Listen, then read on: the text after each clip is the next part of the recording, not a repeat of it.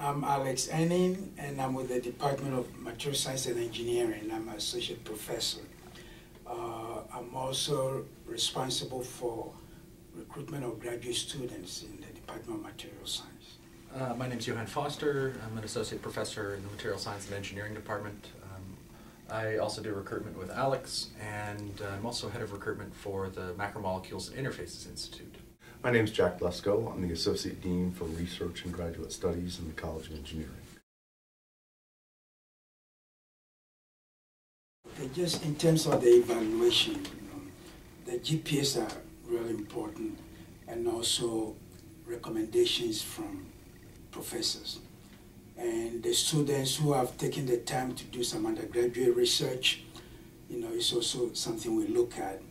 And especially when the students do not meet the GPA requirement, if the grades are relatively low, but the recommendations are very, very strong, sometimes I tend to call the people that they have worked with so that we can give such students real good consideration.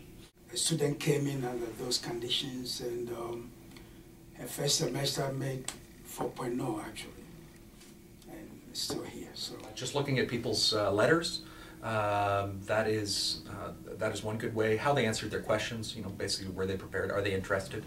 But then I'll second what Alex said, is personal contact is key. Just reaching out, saying, hey, I'm Professor Foster, and I'm interested in your package. I saw that you are interested in us, and what type of interest. Very simple, but they seem to react very, very well to that personal contact. In working with departments, it's really important, I think, to build the relationships with the graduate directors as well as the faculty, because it comes down to that relationship in helping them understand what we can do for the departments, but also in recognizing the sorts of characteristics in the students that we don't normally get to see just out of a GPA or the GRE. We spend a lot of time with the grad directors as well as the grad coordinators, and the grad coordinators are a very important part of it in at least helping us understand who are the potential students that they're interested in, what are the kinds of characteristics that they're looking for, and then what's the flexibility that they have in the funding. And it really comes down to having a faculty champion to really be able to make sure that you're getting the right person for the department, but you're also getting that information across as to how you can help that student as well. And that's one of the other things that we do in the College of Engineering, is provide mentoring and we provide community. And again, I think those are two really key pieces.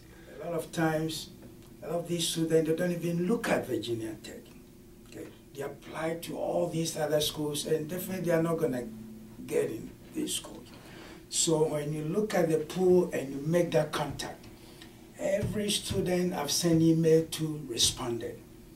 Even when they cannot come, they thank me then they give their reasons, I'm committed here, or it's unbelievable.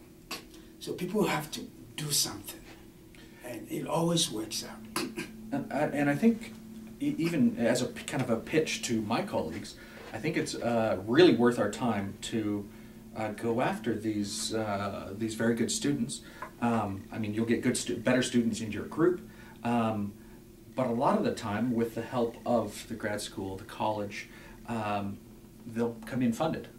So I mean, it's also a financial benefit to put a little bit of work on the front end, talk to these students, get the good students here, then they get, for example, the Horizon scholarships or something from the grad school, and that helps then with the research, and then it's a self-perpetuating cycle. But it really works out on a completely selfish level. If that's all you want to look at, I mean, you can get good students, and then rather than just going after the pool that's already accepted into the department, and then you look at them, come the fall.